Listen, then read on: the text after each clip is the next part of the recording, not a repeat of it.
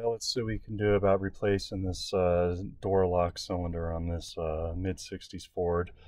I'm working in fairly tight environments, so the very first thing I did was I took this piece of foam and got it on the edge of the door. That way I don't have any chance of running that door into the brickwork there.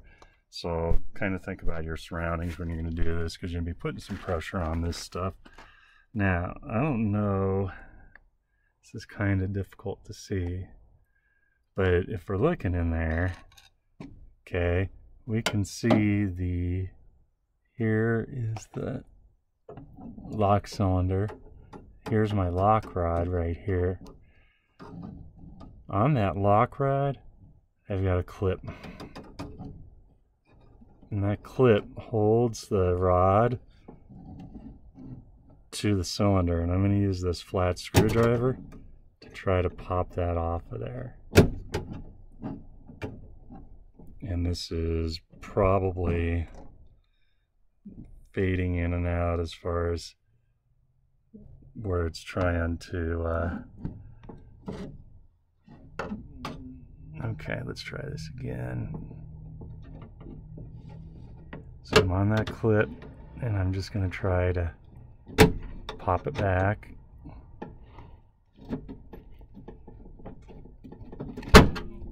And this one is definitely fighting me.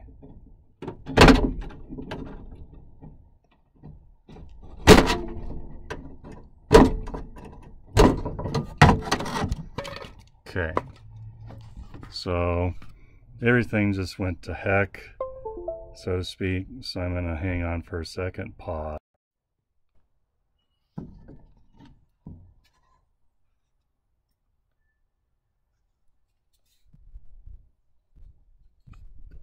So I kind of reset things there, and I'm going to try to come in from here and get it that way. There we go. All right, so there you can see that clip popped off. Now I'm just going to pull the rod out of there, let it fall back down out of the way. Now I've got this clip right here, and that one I'm actually going to just use a pair of pliers to remove.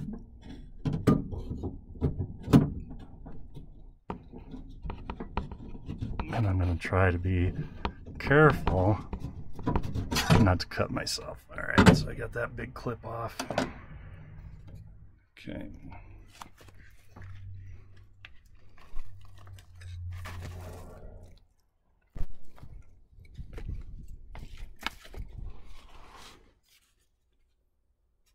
Let's go ahead and pull this lock cylinder out of there.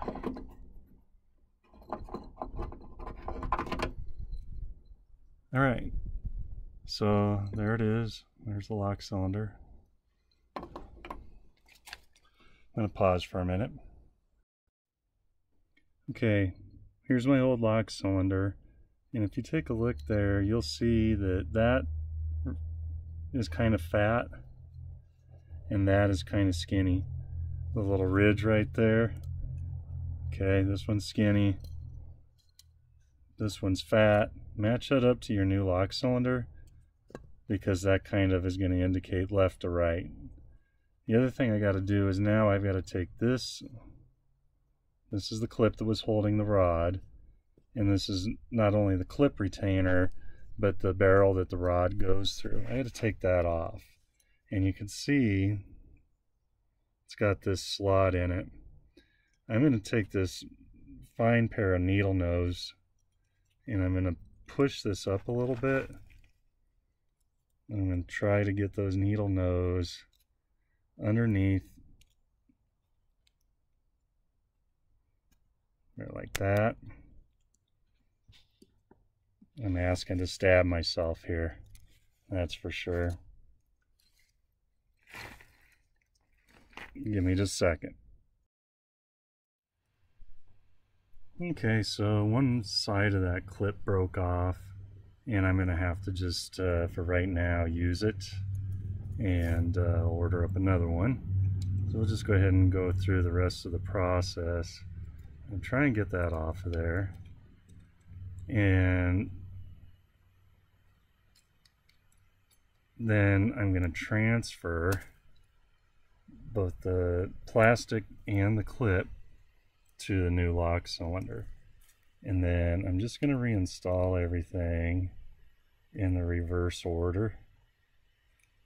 And this is something that I really should have been thinking about, but I didn't. We're dealing with 50-year-old plastic, and it's just brittle and it breaks very easily. And it took very little for that to break off.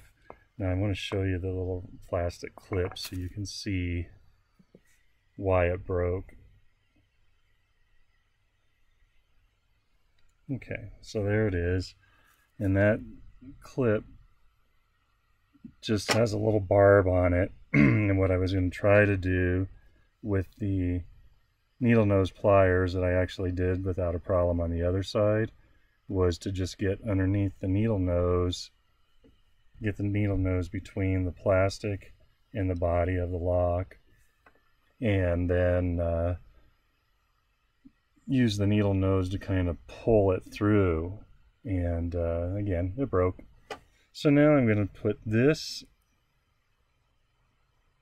lock rod retainer and this clip through here. And like I said, I'll replace this plastic, but I'm not going to be able to do it right at the moment. I just checked and I don't have one in any of my parts.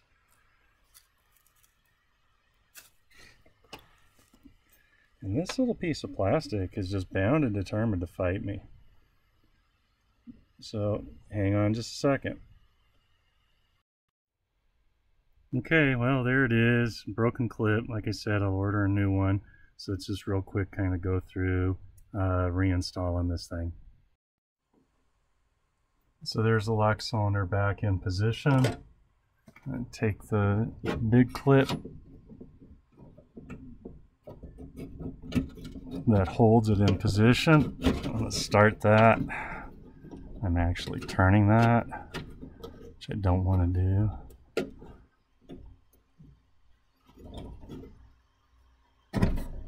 Boy, this thing is beating me up. Alright. Let's try this again. Part of it is that I'm trying to do two-handed operations one-handed while I hold this camera. Hold on. So that clip's sort of back in place. And now I'm going to find my lock rod in there. And a lot of times you're going to be doing this blind. You are not going to see what you're doing. And that's kind of where I'm at right now. And so you end up doing a lot of these operations by feel. But you're going to take that lock rod, put it through that plastic. Something like that. Maybe. Now, again, I'm going to pause. Lock rod through the plastic. Let's lever the clip over. That's how it all goes together. Just like that. Woo! Who knew that was going to be such a pain in the butt? Alright, well, enjoy yourself if you get to do this kind of a job on something. They're a lot of fun.